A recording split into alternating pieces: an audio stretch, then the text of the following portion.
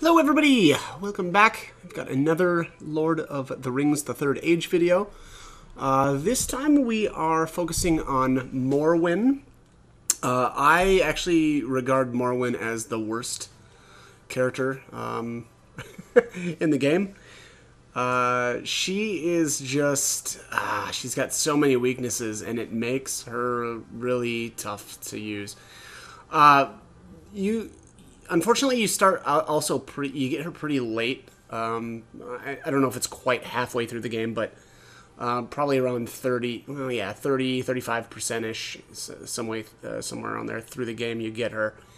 And I would say that probably her biggest issue here is not only does she have really, really low armor, but she's also got a really low constitution stat.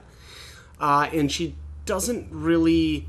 There isn't much you can really do about that. Obviously, armor will go up as you get, more or better gear. But even then, it's just not on the same, not even close to somebody like Idril.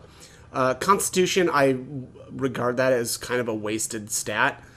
So I would not build it because even if you do that, well, she'll be a little bit more survivable. But she needs to be doing damage. Otherwise, there's no use for her at all. She's at least fast. Like, she's got a pretty decent speed stat. And she does have a pretty decent dexterity stat as well. So let's go over what I have done. And I don't know if it's necessarily what I recommend doing. But let's take a look here. And again, keep in mind, I'm about halfway through the game right now. So some of the stuff, at least with her gear, could change or will change quite a bit. But all right, so she has her first tree is dual axe craft, which, to be fair, like dual axes is pretty cool. But but all right, anyway, so let's take a look at her skills here. So double cleave, just her basic damaging attack. Warg Bane obviously does more damage to wargs. Battle haste. Now this skill is actually pretty great. This stacks, as far as I know, with Elven Haste, so she actually ends up being extremely fast, or she gets actions pretty quickly in battle. The other great thing about Battle Haste is you can spam it. It's only 25 AP as well, so like if you're trying to build her dual axecraft, you can just spam Battle Haste, and that'll help you learn your other skills faster. Uric Bane... just like any of the other character-specific type abilities, this does more damage to Urukai. Rage of the Maiden, melee attack that does a lot of damage. I assume that must do more damage than double cleave. It's just weird that this is still it looks like a single target or a single strike attack. I mean, obviously she swings with both of her axes, so it probably... Actually, I don't know if that ends up being like one, kind of like damage, whatever. I don't know how to describe that better. I don't know if this is, like I said, I don't know if this is a multi-strike attack or if like you do if you use the skill and then boom, it just gives you one damage number. I'm not sure. Poison wounds here. So this is one of like 3 wounding type abilities that she's got, and so that's the other thing with her. She's got... It's almost like they've decided to split her damage, not in like direct damage with like, Rohirric Rampage here, because this allows you to hit 6 times. It seems like they've intended you to do like wounding type abilities on her. So she's got this one, she's got poison wounds, she's got twin wounds, so this one does great damage over time, and then she's got paralyzing wound as well. So again, it appears to me like their intent was that you use her to wound, and it is great that she's got battle haste, because that actually would be really annoying to have to use poison wounds, twin wounds, paralyzing wounds, but yet still attack at the same speed as everybody else, because then everybody else is going to outpace her anyway for damage. So it's like she takes a while to ramp up. Now, the problem with that is like 99% of the game you're going to be fighting random enemies that aren't going to be super beefy. So like all these wounds and like damage over time type abilities, aren't that great in that context, right? Like, these are more geared towards boss fights, and there just aren't that many in the game, so it almost kind of feels a little wasteful. And whatever, it is what it is, and that's again, that seems to me how they've decided to set her up. So I would say, that's where she gets most of her damage from, is from these wounds. But all right, anyways, sneak attack, a fierce melee attack that cannot be counterattacked. Very useful. You do not want Morwen being counterattacked. Now, one way to get around that is to cast fear on the enemies, but then you have to cast another skill, so that's up to you on whether or not you think that that's worthwhile or not. But if you don't go that route, sneak attack cannot be countered. So, again, take that however you want. Paralyzing wound, again, now, not only does paralyzing wound deal damage over time, but it stops a foe from making melee attacks. So that is actually a really cool skill. The fact that it deals damage, puts the wound on there, and paralyzes it all at the same time. That's actually a very efficient skill. So you probably, if you're fighting a bunch of melee type enemies, this is probably what you want to hit them with first, right? So then you can get them wounded, get the damage over time flowing, and kind of stop them in their tracks anyway. So very, very good skill. I don't know if that's her best, but it's up there. It's got to be up there for useful abilities. Wrath of Penmark, melee attack that allows Morwen to strike 4 times. So this is just, as you get down farther, you're going to get more of these multi-strike attacks that deal more damage. So Wrath of Penmark is, right around the mid area of her damaging skill. So that one makes sense. Stunning Cleave, a melee attack that delays the enemy's next attack. As with all of the stun type skills, I find them to be fantastic. They become less useful later on in the game as more enemies become immune to stun, but still an amazing skill. Valorous Cleave, melee attack that always hits. Now, she actually does have a pretty decent dexterity stat. For various reasons. She starts with a lot, and then on top of that she has a passive that actually ups her dexterity. So I don't find this skill to be that fantastic, but it is what it is. Here, Orcbane, towards the end of her skill tree, very strange. I don't know why they put this one down so far, but whatever. A melee attack that does more damage to orcs. By the time you get this, I wonder if some of these other abilities are going to be more damaging anyway. So, honestly, I think that's pretty lame. And then Hero Heroic Rampage. Melee attack that allows Morwen to strike 6 times. Unfortunately, though, it's not that damaging because she's... Well, sorry. In my game, she doesn't have a very high strength stat, so... she's not going to be doing very much damage with this, but I will show that. But that is allegedly her best, skill. I would say, a lot of these other ones, like especially Paralyzing Wound, I think really outshines Rampage because of its utility. So, all right, let's talk about the Thiefcraft. So that's her other big aspect, right? She's all about stealing things. She starts out with steal item. Now, there is some equipment in the game that is only obtainable by stealing. Right away, or almost right after you get her, you'll fight Grima, and you can steal, I think, a pair of dual axes for her from him. So, interesting. Always try to steal from bosses. There's some other, I think, items in the game, like I think it's called the Dwarven Ale. Basically, it removes any type of status effect on your character. Those are fantastic. So, and I don't remember off the top of my head exactly which enemies you can steal them from, but that is an incredibly useful steal. Now, there are some other things like Morgul Decay, I believe it's called, that removes all of your opponent's armor. Those are also fantastic items. They're you can obtain some of them right from enemies almost right after you get her.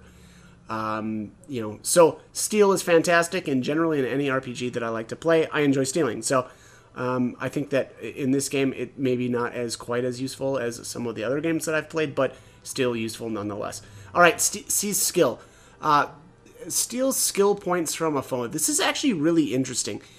When you actually try to level this thief tree, I actually recommend using this skill, because seize skill not only gives you 1 point in this tree, it also gives you 1 point in your dual axe tree. So you're leveling both trees at the same time. Very interesting. Unfortunately, though, with C's skill, I think you can be countered. I think actually it's the case with all of these abilities.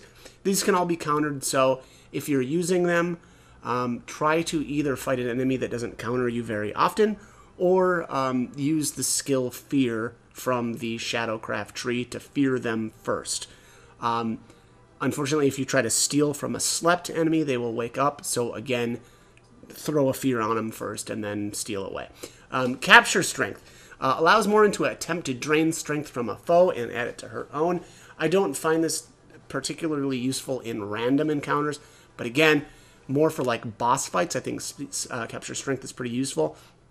These are temporary stats though too, so don't expect that you can, capture strength over and over and over and you're going to end up with a super powerful Morwen. That doesn't work that way. The stats that you steal are lost at the end of combat. Steal Action allows Morwen to try to drain action points from the enemy. This is a great skill. I think though I can't remember 100%. I don't remember if this is more expensive. We're going to find out here in a little bit. I can't remember though if this is more expensive than using the Lightcraft skill, like Drain. It's like Drain Action or something like that. I can't remember. But also though, this one can trigger a counter, so that, ability is better than this Steal Action. I would try to stay away from this unless you don't have, Lightcraft leveled on her. Steal Health. Again, same thing as with the Shadowcraft skill that basically drains health away. This can do it if you don't have that, that skill built up. But again, you can be countered, so just be wary. Seize Dexterity. If you're going to spend any amount of time in combat, I would use this ability first. Obviously, stealing Dexterity is going to make it so that you can land your attacks more frequently. So, steal that Dexterity. Steal Experience. Now, this one's interesting. I don't know if this is really worthwhile. I can't remember. But I also vaguely remember certain enemies having more experience, like... I think there's some, like, Nazgul out in the Rohan Plain that you can steal from, and I think, if I remember correctly, you can steal more EXP from them. So keep that in mind. It's interesting, and it's actually a useful ability because Morwen starts out at a lower level, really, than everybody else. And if you want to spam steal experience, you can level her, really actually faster than anybody else if you really wanted to. I just don't know that it's worth it. I can't really remember, but interesting skill nonetheless. Cloak of Plains, this skill is actually pretty interesting too. Allows Morwen to hide for a short time, protecting her from being attacked. Now, it's insanely expensive. It's like 250 AP, but it does make it so that enemies can't target her at all, which I find to be really interesting. I don't remember though if when enemies use multi-target attacks, if they'll still hit her or not. I just can't remember. But this is an amazing ability and actually reduces the issues that she's got, that of her low HP and her almost, not having any armor. So a very interesting skill and a way to get around some of her weaknesses. Let's talk her passives. Snowborn Sleep, just like everybody, basically everybody's first ability, and I don't know why I never noticed this before, but basically everybody's first passive ability gives them the ability to dodge attacks. So nothing new there. Aer Lingus Rally increases the rate at which Morwen gains momentum. I find that lame, but it doesn't really matter because most of her abilities here you gain pretty quickly because she starts at like level 30 something. So a lot of this stuff will already be learned when you get her. But whatever. Hands of Rohan increases Morwen's dexterity, improving her ability to hit. So that's just a basic, dexterity bump. That's awesome. Inspire crafting is interesting, though by the time I get Morwen, I've already learned all of the crafting skills on Barathor. I learned those really early because I find them, crafting items to be incredibly useful throughout the game. And I use a lot of those items post-battle to heal my AP and HP back up. So it's a shame that you get her so late, or I think that this actually would be a lot more useful. But there it lowers the AP cost for crafting the items. Again, I do everything on Barathor anyway, so I don't find this particularly useful. But it is what it is, and if you've neglected to learn, item crafting, then try it with her. Justice of Balin gives Morwen a chance to automatically counter attack a foe who attacks her. So that's interesting. Normally, you'll see this in like one of the it would probably be in her dual axe craft tree, Barathor's counter ability and Hadhod's counter ability. But instead, they put it in her passive skills, which it's weird. It's a weird decision, but it is what it is, and I just found that kind of interesting. Mare's Good Fortune increases her strength, improving her melee damage. I think she had this learned right when I got her as well. But she does more damage, so passive strength, that's cool. Blessing of Armor, I believe this might be the first passive I actually decided to learn. It increases the armor value over equipment. Now, her armor on her equipment isn't that good in the first place, so I don't know how this interacts with your armor, but regardless, she needs all the armor that she can get, so I'll take it. And as a passive, fine. I actually skipped over Overwhelming Blows and Potion Hastening and then went right for double attack. I think as with most everybody's passives, I think that this is one of the more powerful ones. And then Overwhelming Blows. While in perfect mode, Morwen's attacks will always give critical hits. That actually is nice. That is a great crit, actually. And that is another one of those, just like Hadhod basically has the same one. Increases her damage while you're in when you've got your perfect mode all the way up. So that actually is really good, and that does make it so that she is pretty obviously more melee oriented. That and the fact that she only has melee skills and her other tree is stealing. Potion Hastening reduces the amount of time that Morwen requires to craft potions, so you can craft a lot of stuff more quickly in battle. Again, I've already leveled all of my, item crafting with Barathor, so it is unfortunate that, you get her so late. Otherwise, I would actually think that she would. I mean, she does technically make the best, item crafter, but because I've already got that done, I generally don't do that. Now, I think that's a good enough explanation for her passives. With all my other characters, I did go over what I think everybody's route should be, but because you get her so late, you don't really have much for options anyway, so I'm going to skip that. But let's go take a look at her actually in combat, and I'll just explain kind of what she's good at. Let's bring her in. Generally with her, I would do like... I think I'd probably just start out with Battle Haste. I don't really want to use her double attack right away. Although, I don't know, maybe I should have anyway. But let's just take a look here at... We'll do Grace first.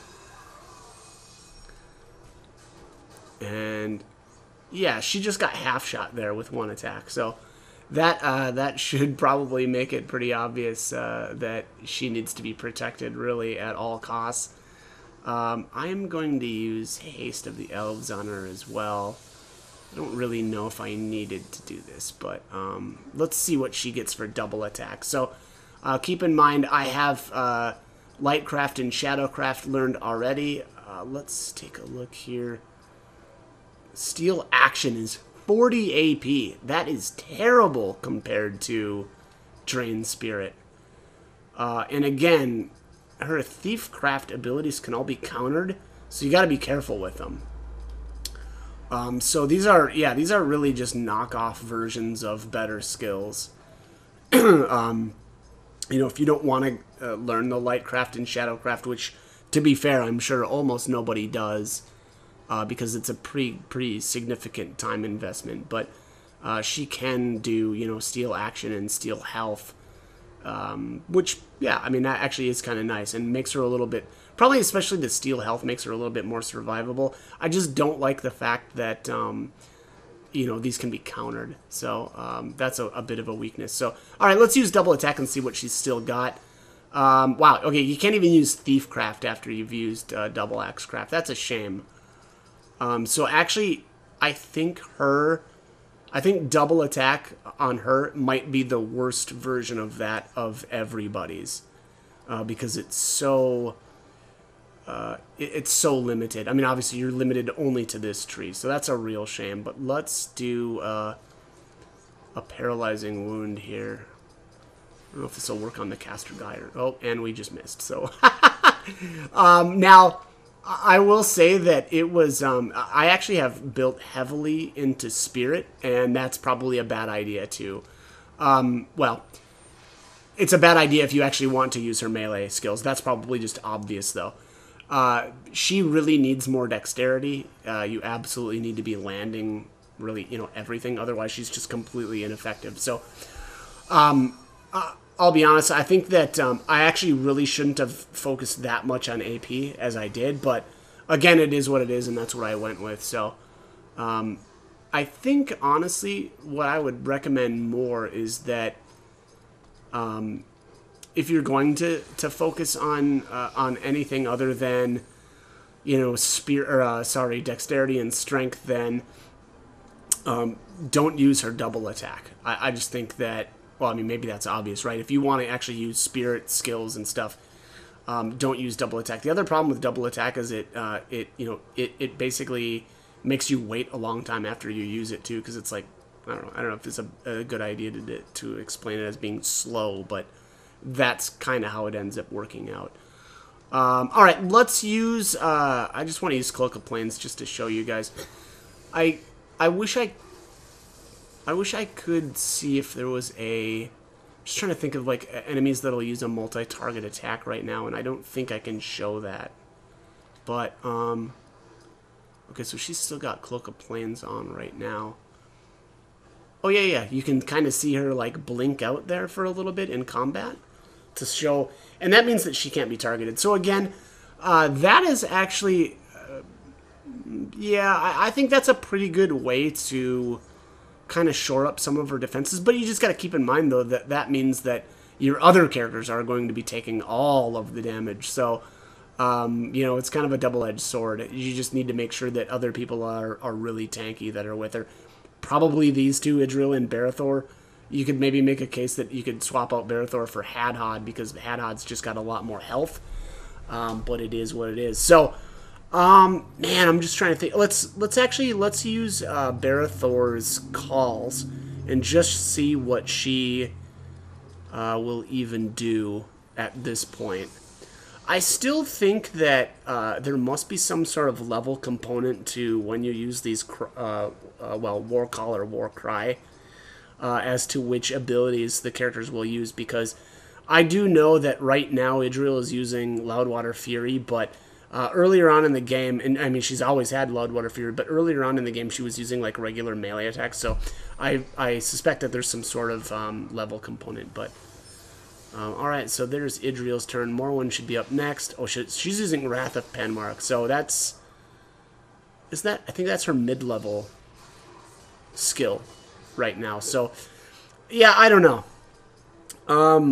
I maintain that Wrath of Penmark is right here. That's her 4-strike. I don't know if she's going to be able to use better skills later, but, I mean, I'll be honest. I don't like her. I think that she's too weak. She's built for speed and dexterity, and you probably need, if you really want her to be doing any sort of respectable damage, which really is what she's, you know, meant for, you need to bump up her strength, which I didn't do. I went into spirit. So I would say, as I mentioned before, I think she's good, and especially the way I've got her set up right now, she's good for hopping into combat, using her different wound abilities, and then probably either swapping her out. Otherwise, you know, you can leave her on the field if you want to have Cloak of the Plains up. But again, keep in mind that it's really expensive, and unless you've got I recommend Drain Spirit again because it can't be blocked.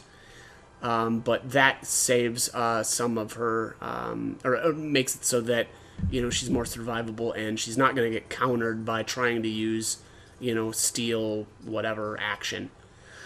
So that's my take on Morwen. Again, sorry if there's any Morwen fans out there, but I think she's terrible. I definitely think that she's the worst character.